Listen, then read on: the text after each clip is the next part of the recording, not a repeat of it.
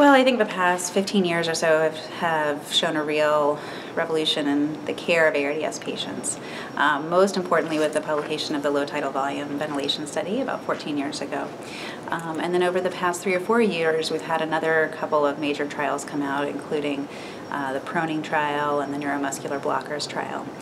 And combination of those and the other changes in ICU supportive care that have evolved over the past decade or so have led to a decrease in ARDS mortality, which is terrific. But mortality, even in randomized controlled trials, remains pretty high, 20 to 30%. So there's still room for improvement. Well, so I would say the most recent major positive trial in ARDS was the proning trial that was actually presented last year at ATS, in which patients with moderate to severe ARDS were proned.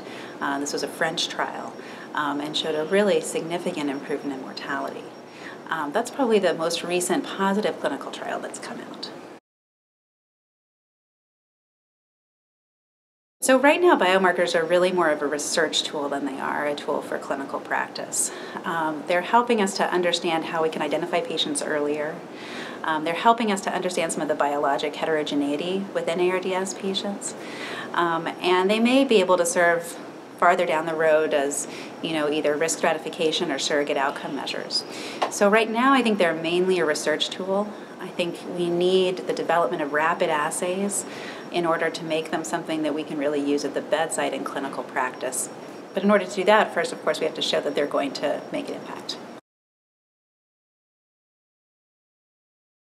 So we published last year in the Blue Journal a paper showing that in patients who come to the emergency room who are critically ill and are going to the ICU, that measurement of a plasma biomarker called angiopoietin-2 could predict the subsequent development of ARDS in patients at risk.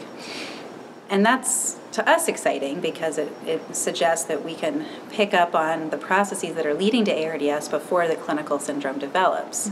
But there's a couple of important caveats, and those are that about 2/3 to 3/4 of the patients who developed ARDS already had it by the time we even enrolled them. So ARDS is developing really, really fast in these patients.